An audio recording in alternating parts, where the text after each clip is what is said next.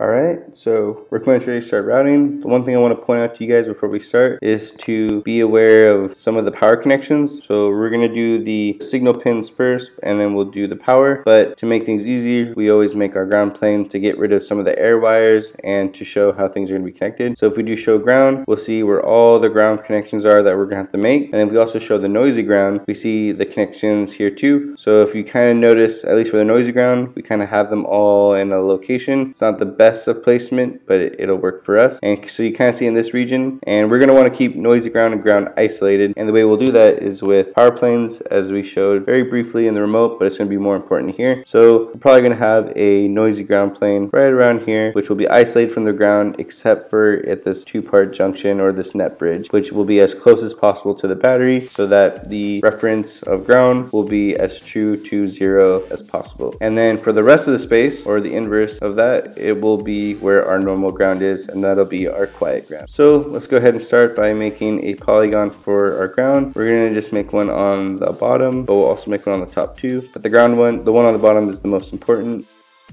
Name it ground, GND, and if you do rats and you rip it up, some of our ground connections should have disappeared. Not the ones on the top layer, but the ones on the bottom that are showing connections. So let's do and make one on the top. I'm going to cheat and just copy our polygon and then put it on top of it, and then just type info, click on one of the polygons, and we'll change the layer to top. And when we do rats, we should see both layers. So here's the bottom one, here's the top one, and then you can see now that the thermals are kicking in and you can see that the grounds are connected. If you rip them up, then you should see some of them disappeared. And so they're actually being connected from top to bottom via the pads on some of our through-hole components. Cool, so we didn't eliminate very many air wires, but hopefully it looks a little bit less overwhelming. But again, probably didn't help that much. So let's get started then. Let's knock out some of these power connections using 30 mil traces. Heck, we can probably go bigger, maybe 50 mil. Yeah, that looks good. Nice thick trace there. Very short, low impedance. Let's do our VBAT one. 50 mil is a little too big. Let's do 30. In general, that's good. Let's line this guy up. Good. Let's line these guys up as best as we can on the input side, the output side. And then we want to move it out of the way of the switch so that the DRC stops yelling at us. Let's go ahead and make the appropriate connections. So the reason why I'm routing this way is because we're going to need to make our VBAC connection not just to this regulator, but also to the 6-volt regulator input. And so pretty much we'll connect this here and make that straightforward connection, and then we'll carry this one up to here. We'll make a slightly smaller trace. I don't like when they stick out of the pad. 20 mil seems to do fine. And then we'll make a 6 mil connection. This is the enable or shutdown or feedback, whatever it is, and it's not going to be carrying much current at all, probably only a couple of milliamps or microamps. Let's finish the connections here. So let's route maybe 20 mil, maybe 25 mil would have been fine too. And then again 6 mil for this guy. Looks good. We'll go ahead and add some vias here later. This guy has an exposed pad, so it's using it for thermal dissipation. Any of the heat from the current being pulled into the servo will be dissipated through this and through the rest of the PC board, and the PC board as a whole will actually get warm. So that's a really nice feature to have. A lot of high power H-bridges have that. Alright, so let's do the rest of these connections. So we routed 30 mil here, but we also need to make some more connections that will lead up to our motor. So let's go ahead and do those. So I'll start with 30 mil again.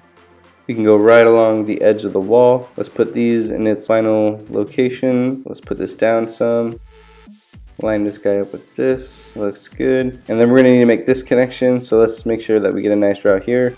Way too big. It's touching the other pad. The DRC will yell at us. Let's try 20 mil. Still might be too big. Yeah, too big. 15 mil. It's probably going to be 10 mil, but yeah, 15 is still too big. 10 should be fine. Yeah, that looks good. Before we actually make that explicit connection, let's make sure that these are aligned as best as possible, just to make everything symmetrical.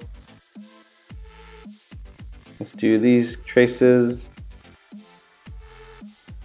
And then we'll take advantage of these larger pads and connect them with 30 mil trace.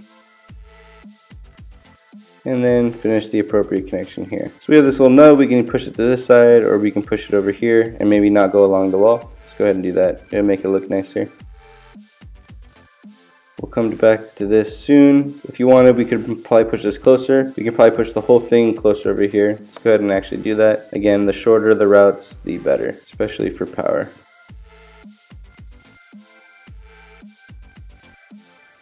There we are.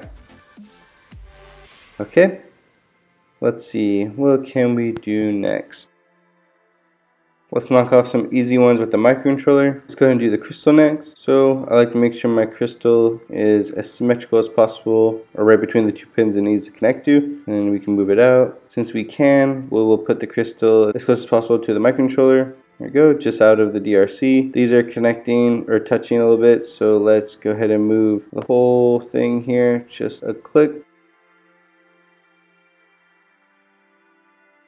Again, if possible, to kind of keep the symmetry, make sure that these are perfectly in the center, and it seems they were, so that should be fine. Let's go ahead and make these connections. A 6mm route is fine.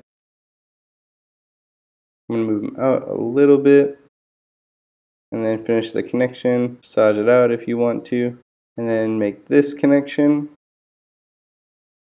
Let's go ahead and do these capacitors next. Place them as close as we can. It's okay, these are close. They are, as long as we're outside of the T keep out, it should be pretty easy to solder and they won't overlap. Let's go ahead and make these connections. We'll try and use as big as we can of a route trace.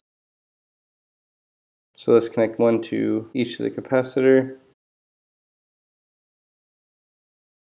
That looks good. For the ground, we won't worry. We'll go at the end and add a bunch of vias right outside of these so that they can jump to the ground plane as quick as possible, or in as short as possible. Let's go ahead and position our Bluetooth and our FTDI. So we're going to end up putting some traces along the top, so I don't want to put it too close. However, we should be able to put it comfortably there. So similarly for our FTDI, try and make them symmetric as possible. Not terribly important, but always fun and nice to have.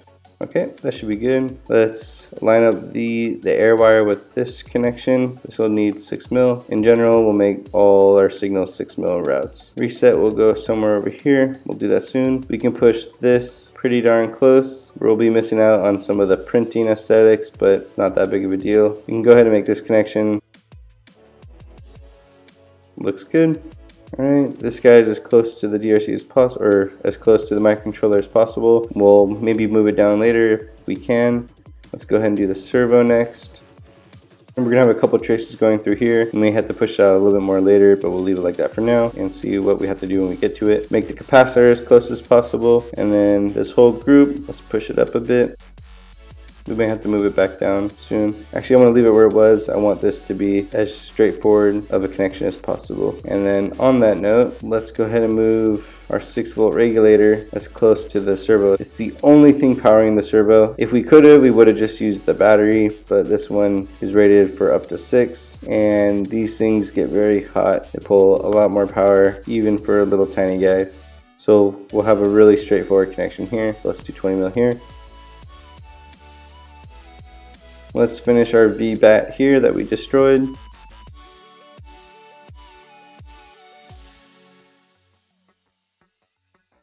So we did some of our power ones, but we only did the ones that were very close together. Usually I do the power ones last, but since a lot of them were flowing very easily, it kind of set us off nicely. Now let's start doing some of the signal pins, and for the remaining powers that we need to connect, pretty much the 5-volt to everything else. As you can see, it's kind of going everywhere and all over. So we want to do our signals so that those have as minimal vias as possible. It's okay if our powers do. Again, we want to minimize it where possible, but we should be okay to do the signals and then via in and out the power pins. Let's go ahead and start with the Bluetooth. So we'll make all these connections 6mm, that should be fine. TX is a straight shot from here, or excuse me, RX. Well, RX is the microcontroller, TX from the Bluetooth. Okay, if we look at TX, we still gotta make one more connection over here. We'll do that in a moment. Same with RX, we have to make the connection here with FTDI. And then we have reset as well. So let's go ahead and start with TX. We'll go right up against the wall. We're actually going to dive down through here. We don't want to break up the ground where possible. We're having trouble going through here, so we've got to move it down a little bit more.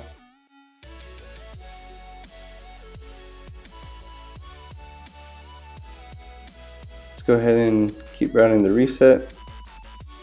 And then TX, actually going to go through this capacitor.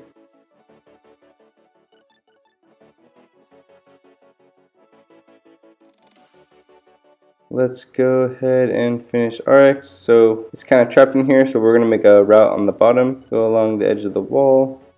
Alright, next we can do our serial peripheral interface connections.